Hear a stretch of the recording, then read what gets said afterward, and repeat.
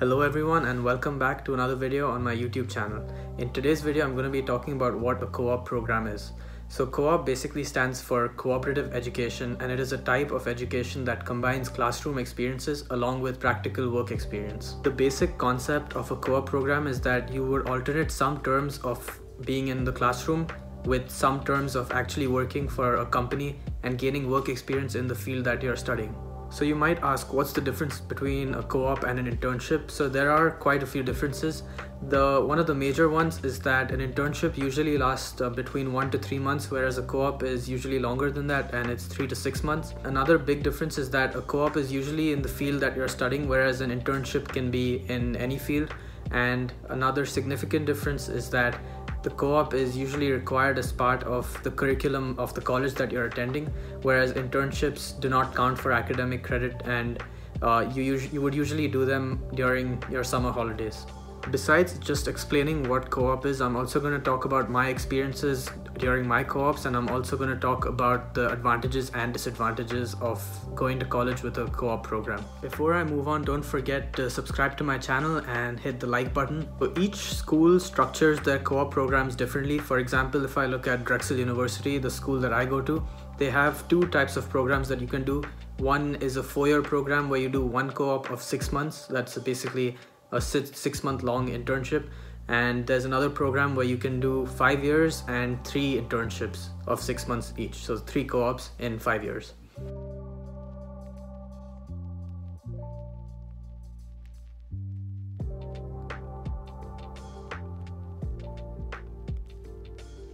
One of the good things about co-ops is that many of these universities have tie-ups with employers, so it becomes a lot easier to find a co-op by going through the university system, because they already have those tie-ups in place, and it's a lot easier to apply to those jobs, as sometimes they only require you to submit a resume versus writing cover letter and a big application. And then let's compare Drexel to University of Waterloo, which is in Canada and is arguably one of the best schools in the world for their co-op program.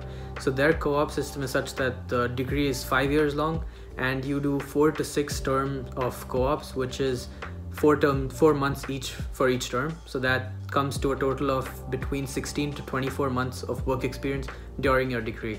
Then there's Northeastern University, which is in Boston, and it's another famous school for their co-op program. Their co-op program allows you to do either 3 co-op experiences in 5 years or 2 co-op experiences in 4 years. So basically there are many different types of co-op programs which universities offer, and it would be good to research which one is most suitable for you. So now talking about my experience with co-op, my first co-op was last year, where I worked as a software development intern at a small medical devices company, and I thought that the entire experience was amazing. I learned a lot, and I also got to apply what I had learned in the previous 9 months in my classes at work. There were many times during my first year where I questioned why I was learning what I was learning and whether I would actually use any of this. And then it was a great experience to actually be able to put what I learned in the classroom into practice and do something with it. Also, the relationships that I made during my first co-op were amazing. I got to learn from so many different people, like my supervisors and my co-workers, and I got basically people like mentors to me and role models that I could look up to and learn from, which was something that I didn't expect. I would say that the university helped me a lot to get that co-op, because I got it through Drexel system and the entire process was smooth.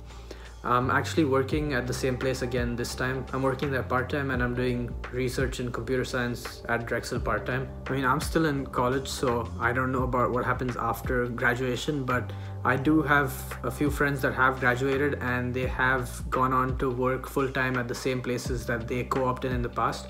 So that's another good thing about co-op programs. One thing I forgot to mention is that most co-ops are paid depending on the major, and that is pretty helpful, as you can use the money that you save during co-op to use for your tuition or living expenses during the academic terms. So I'd say that these are the main advantages of co-op, and these are the main disadvantages of a co-op program.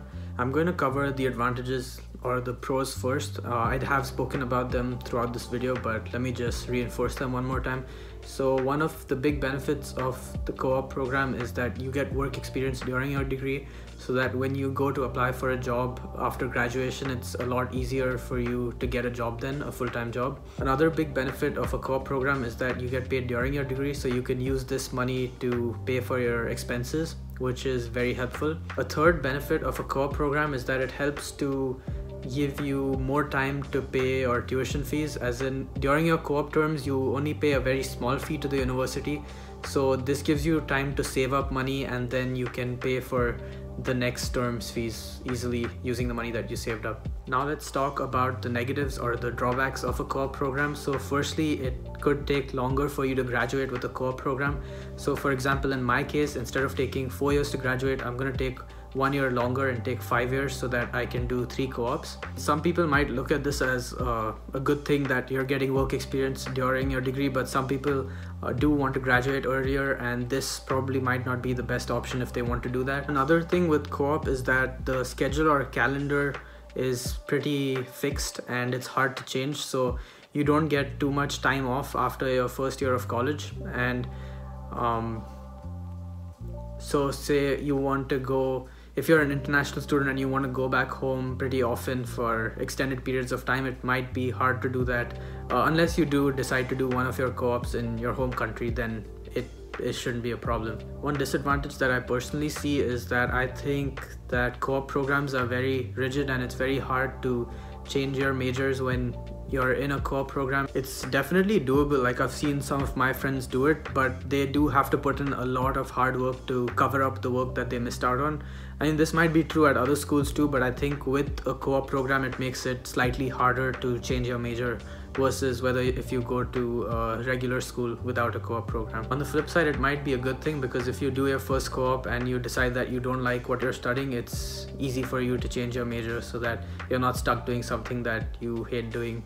Side note, one way that I've seen people at Drexel use the co-op program is that, say we have 3 co-ops, right? So the first co-op, they might work at a small company, then the second co-op work at a medium company, and then third co-op work at a large size company. Or basically you work at different types of companies and then you see what you like doing, and then accordingly you can apply for jobs after graduation, and you actually know what you want to do because you've tried all these different things and seen what works best for you. With that, we've come to the end of this video. I hope you enjoyed watching and that it helped you to understand what a co-op program is. And once again, thanks for watching and I hope you liked it.